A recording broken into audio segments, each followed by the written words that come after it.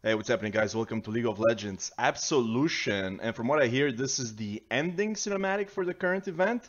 And I gotta say, I did complete all the missions in-game. I did all the objectives. I completed all the lands. And unfortunately, I skipped all of the story. So, let's check out the ending. Let's see what I missed. I skipped it because I didn't really care for any of the characters. Besides Viego a bit because he's like my jungle, one of my mains for in jungle, but all the sacrifices that were made, all the lives forever tainted. There he is, emo boy himself. You have driven good men mad. I just like him because he has a big sword. That's it. Like, and madmen good. No atrocity. I love me a good two-hander, you know. Me. So predictable.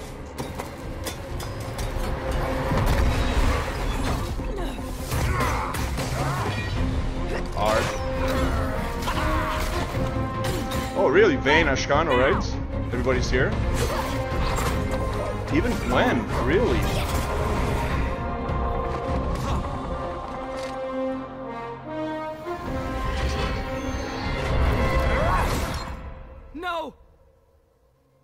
She's a doll, it's okay. She's not real. Is not easily dissuaded.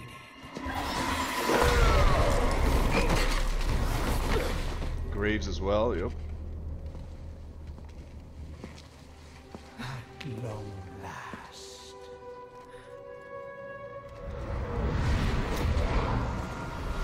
Is he gonna like save his wife or what? No! Show them no pity. Who? Oh, are these the skins? Is that Pantheon? Yeah, it is. Okay. Don't nobody here own a shirt? That's so true, though. That's so true, though. Everybody's gonna like show off, you know? Everybody's gonna like show off. So is she gonna become a champion, the new, his wife, or what? If she gets resurrected.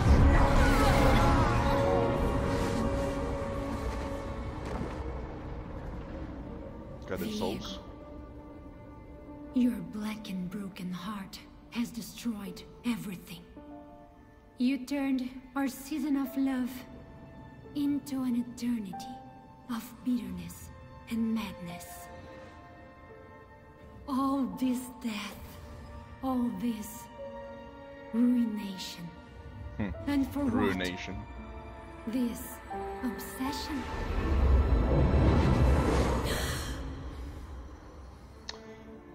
I loved you until my final breath. Is she back? Why wasn't that enough? Our tragedy should have died with me. They're not dead. Now,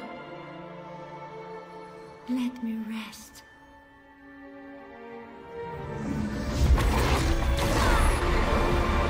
Okay, so I guess she's not showing up as a champion. No!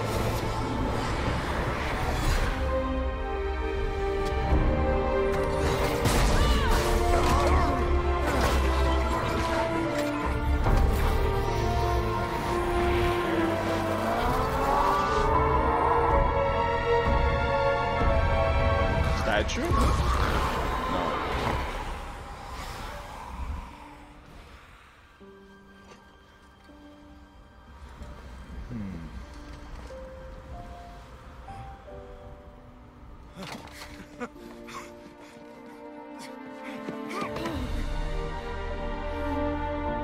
They lived happily ever after.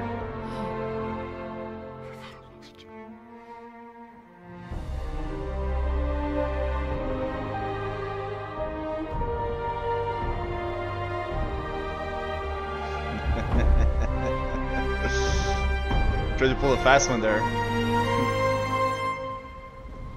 It's okay, he'll be back.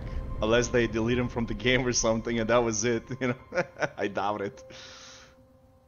Huh. So I guess they're not making her a champion? Maybe they still are? I don't know. What? Oh, statue fell. The figurine fell. And I guess the good guys won.